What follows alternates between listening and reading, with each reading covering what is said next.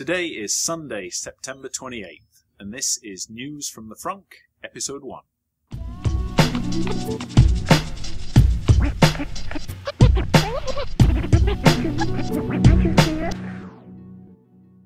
I'm trying. Hey everyone, welcome to News from the Frunk. This is my Tesla Model S, and over the next few weeks and months, I hope, I'm going to be producing a fairly regular series of updates where I'll share latest news that's going on in the Tesla world.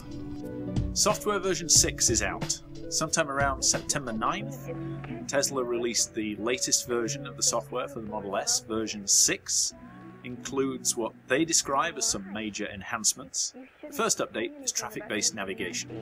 The Model S now takes into account how busy the traffic is when calculating routes and will automatically reroute the car. Some users have reported that the default settings are quite sensitive and doesn't always give the optimal navigation. Hopefully Tesla will improve this in a future software release. The second update is to add a new app called Calendar.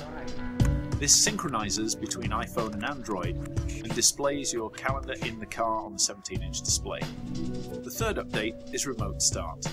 We can already unlock the car using the Android or iPhone app, but with Remote Start you can now drive without the fob. It requires you to enter your password for your Tesla web account in order to get the car going. There are several other updates, and Tesla has written a blog post about it, and there's a link down below the video. Last week was National Drive Electric Week, and last Saturday I went down to Fort Lauderdale to participate in one of the events. Unfortunately, it was a bit of a washout. Of the 3 hours that we were there, 2.5 hours was pouring rain. Quite a few people came by and looked at the cars, and we had a great time chatting with everyone. One of the people who came by was a teacher from a local elementary school, and a few days later I went in and spent the afternoon with probably 100 or so 4th and 5th graders, talking to them about Tesla, about electric vehicles, and about climate change. The afternoon culminated with me opening up the car and letting them climb all over it. Fortunately, no damage was done, and they all had a great time. Supercharger news this week. Tesla has opened the 200th Supercharger, this one in Oxnard, California. In production news, the second line at the Tesla factory is now cranking out cars, and I noticed in the forum the other day that VIN 57,000 has just been allocated. Last but not least, Tesla stock finished the week 246.60, down 5% on the week. This is after JP Morgan softened their guidance on the stock.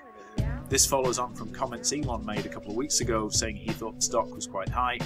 Personally, I'm very long on Tesla. I think it has a long way to go. That's it for episode 1. Short and sweet. Hope you enjoyed it.